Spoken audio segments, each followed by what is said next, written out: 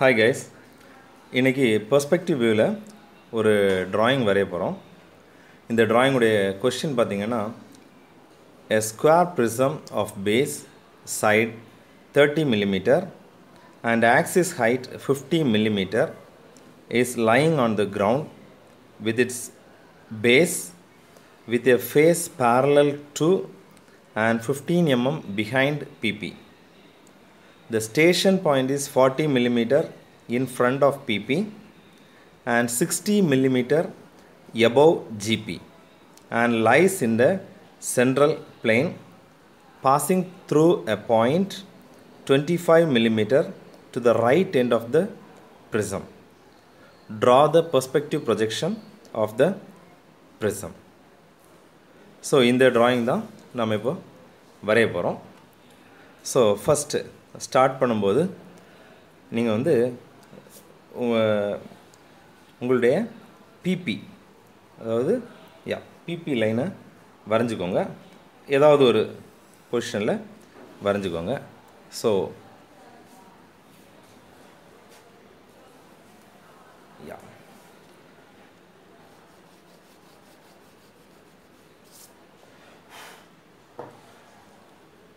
So உங்களுடைய picture plane ஒரு பாயிண்டில் வரைஞ்சிக்கோங்க. பி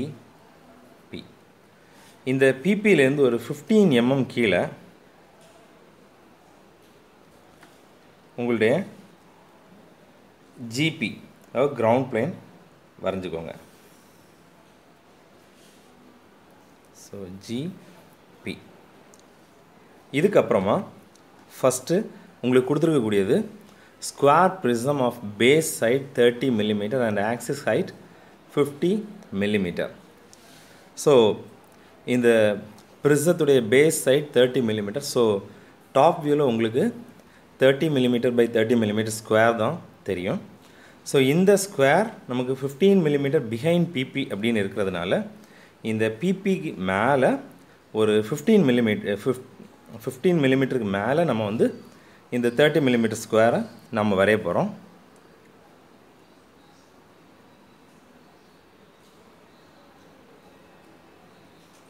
ஸோ இதுக்கு ஹெச்பி பென்சில் எடுத்துக்கோங்க.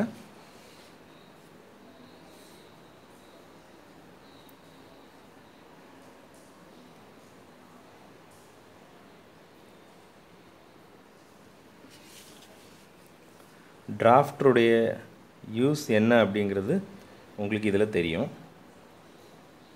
நீங்கள் எதுவுமே செட் பண்ண வேண்டியதில்லை, அதுவே கரெக்டாக உங்களுக்கு பர்பெண்டிகுலர் எல்லா இதுவுமே கிடைக்கும். ஹரிசாண்டல் பர்பெண்டிகுலர் எல்லா லைன்ஸும் நீங்கள் எந்த ஒரு மாடிஃபிகேஷன் எதுவுமே பண்ணாமல் நீங்கள் வரைஞ்சிக்க முடியும். So 30 mm square வரைஞ்சாச்சு. 15 mm மேலே பிபிலேருந்து 15 mm மேலே 30 mm ஸ்கொயர் வரைஞ்சாச்சு. இப்போ நமக்கு என்ன சொல்லியிருக்காங்கன்னா சென்ட்ரல் பிளேன் வந்து இந்த ப்ரிசத்துடைய ரைட் சைடு எண்டில் இருந்து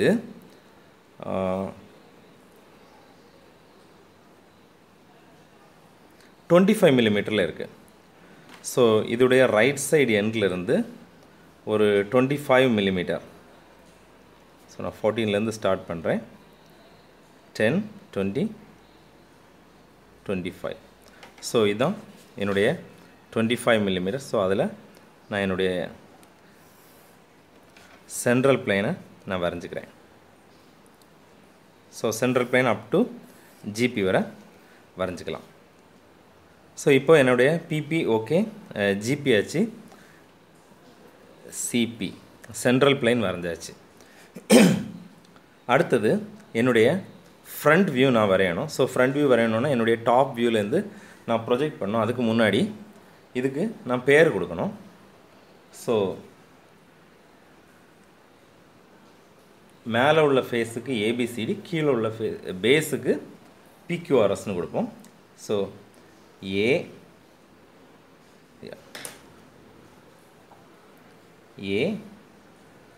AB,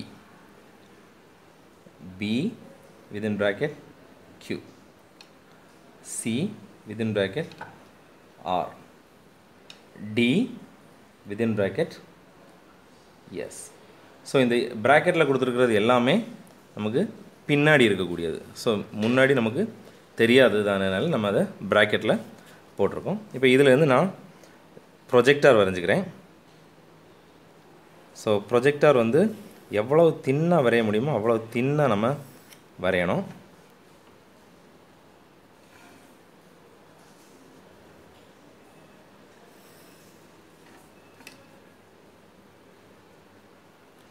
so projector up to GB வரை நம்ம வரையணும். ஸோ ரெண்டு சைடில் இருந்தும் ப்ரொஜெக்டர் வரைஞ்சிக்கலாம்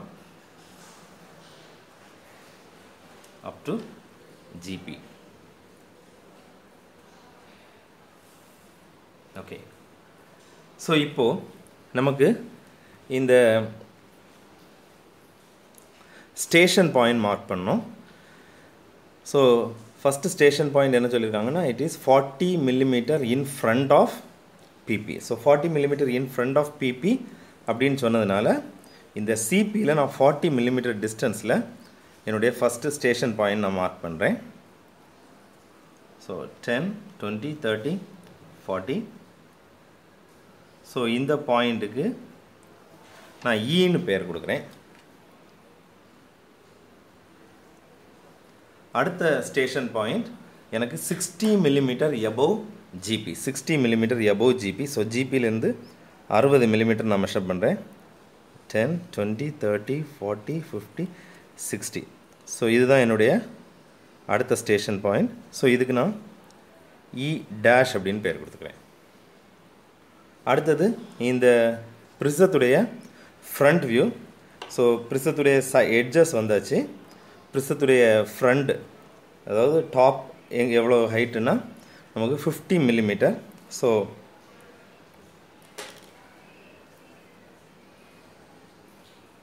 டென், 20, 30, 40, 50. ஸோ இதுதான் என்னுடைய ஃப்ரண்ட் வியூ. ஸோ நான் என்னுடைய ஃப்ரண்ட் வியூவையும் கம்ப்ளீட் பண்ணிட்டேன். இப்போ இந்த எல்லாத்துக்குமே நான் பேர் கொடுத்துக்கிறேன். ஸோ யா ஹெச்பி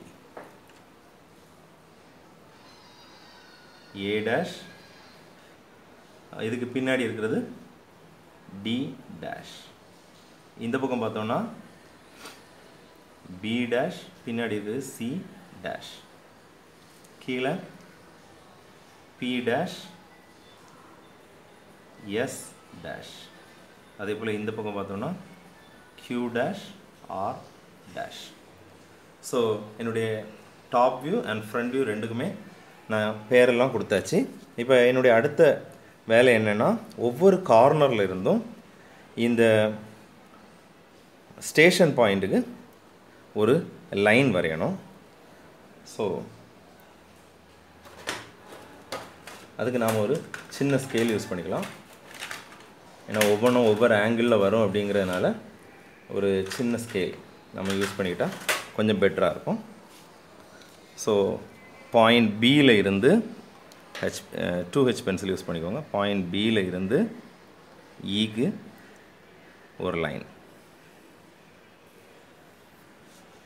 பாயிண்ட் சியில் இருந்து ஈக்கு ஒரு லைன்,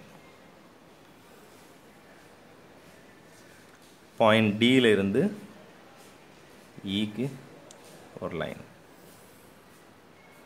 சிமிலர்லி பாயிண்ட் ஏல இருந்து ஈக்கு ஒரு லைன். ஸோ இந்த லைன்ஸ் எல்லாமே இந்த பிபி பிளேனில் நமக்கு இன்டர்செக்ட் ஆகுது.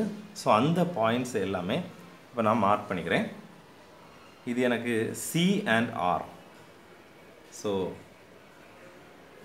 C1 and R1 ரெண்டுமே அதில் தான் வருது. இந்த பாயிண்டில் பார்த்தீங்கன்னா B1 and Q1. இந்த பாயிண்ட் பார்த்தீங்கன்னா D1 and S1. அதே போல் இந்த point A1 and P1. So 4 பாயிண்ட்டும் நமக்கு கிடச்சிருச்சு இந்த பிபி பிளேனில். இப்போ அடுத்த ஸ்டெப்பு இந்த ஃப்ரண்ட் வியூவிலிருந்து இ டேஷ், அதாவது ஸ்டேஷன் பாயிண்ட் இ டேஷுக்கு எல்லா கார்னர்ஸையும் நான் இணைக்கணும். So from E dash first க்யூவும் ஆரும் இருக்கக்கூடிய பாயிண்ட்டை நான் இணைக்கிறேன். அடுத்தது இ டேஷில் இருந்து B dash and S dash இருக்கக்கூடிய பாயிண்ட்டை நான் இணைக்கிறேன். அடுத்தது இ டேஷில் இருந்து B dash and C dash பாயிண்ட்டை நான் இணைக்கிறேன். ஃபைனலி இ டேஷில் இருந்து A dash and D dash பாயிண்ட்டை நான் இணைச்சிக்கிறேன். இப்போ எல்லா ப்ரொஜெக்ஷன்ஸ், அதாவது வியூஸ், ஃப்ரண்ட் வியூவாக இருக்கட்டும், டாப் வியூவாக இருக்கட்டும், எல்லாத்தையுமே நான் வந்து இந்த ஸ்டேஷன் பாயிண்ட்லேருந்து ஜாயின் பண்ணிட்டேன். அடுத்தது இந்த C1 R1 இதிலிருந்து ஒரு ஸ்ட்ரைட் லைன் டுவர்ட்ஸ் டவுன்வர்ட்ஸ் வரைஞ்சி அதை இந்த எல்லா கார்னர்ஸ்லேருந்தும் ஈக்கு போயிருக்கக்கூடிய இந்த லைனில் நான் இன்டர்செக்ட் பண்ணணும்.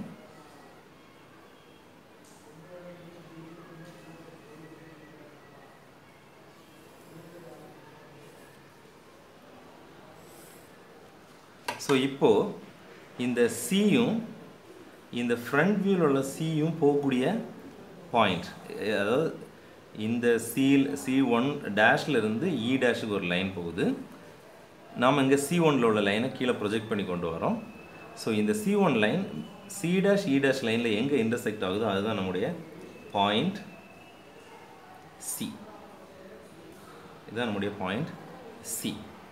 அதே போல் இதே இடத்துல தான் நமக்கு R1 இருக்குது. ஸோ இந்த லைன் ஆர் டேஷ் இ டேஷில் எங்கே இன்டர்செக்ட் ஆகுதோ அந்த பாயிண்ட் தான் நமக்கு R dash, sorry R, capital R. அடுத்து B1 அண்ட் Q1 ஒரு லைன் நான் ப்ரொஜெக்ட் பண்ணுறேன்.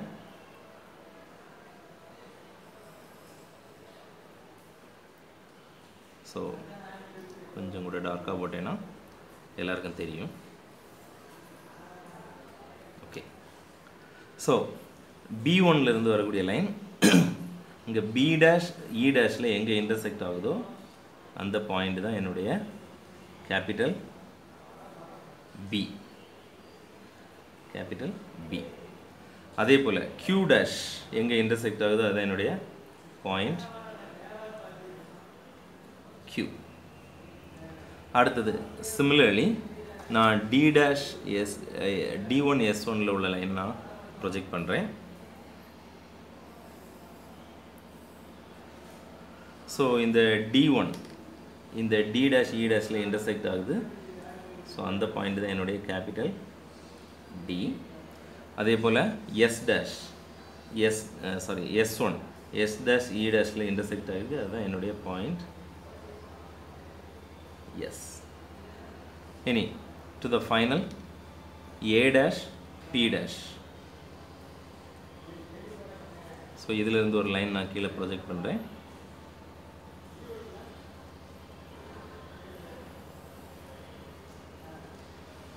ஸோ ஏ டேஷ் இ டேஷில் ஒரு இடத்துல இன்டர்செக்ட் ஆகிருக்கு, இதுதான் என்னுடைய ஏ.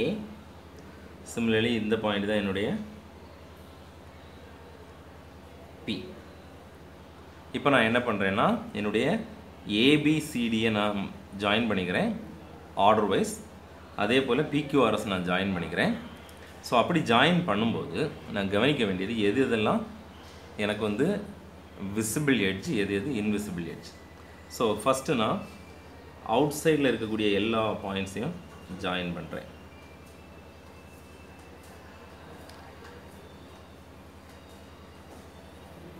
ஏன்னா அவுட் சைடில் இருக்கிறது எப்போவுமே விசிபிளாக தான் இருக்கும். அதனால் அவுட் சைடில் இருக்கக்கூடிய பாயிண்ட்ஸ் எல்லாம் நான் ஜாயின் பண்ணிக்கிறேன்.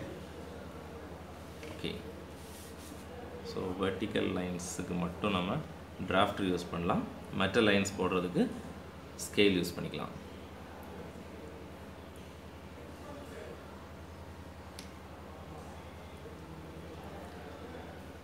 ஓகே, Q2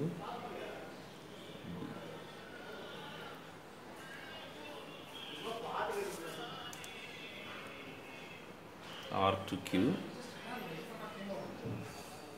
டார்க் லைன் போட்டுக்கலாம். அதே போல் A to D dark line போட்டுக்கலாம். B to C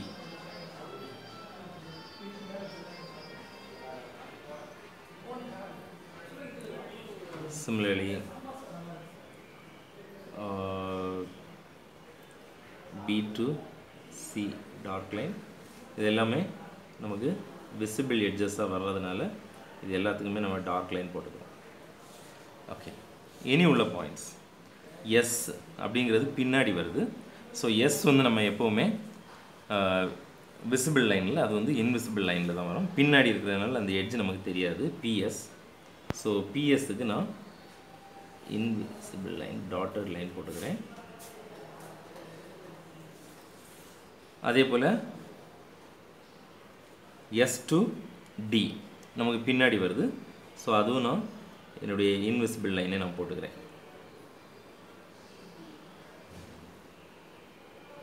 okay, finally S to R.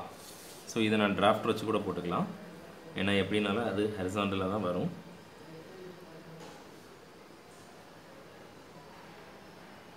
ஹரிசாண்டலாக தான் அது வரணும். பட் சின்ன ஒரு டீவியேஷன் இருக்கிறதுனால நான் ஸ்கேல் யூஸ் பண்ணிக்கிறேன். ஸோ இதுவும் பின்னாடி இருக்கக்கூடிய எட்ஜானனால எனக்கு அது இன்விசிபிள் லைனில் வருது.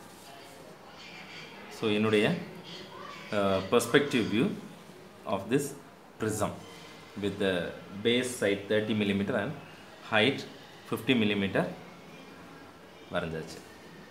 So thank you.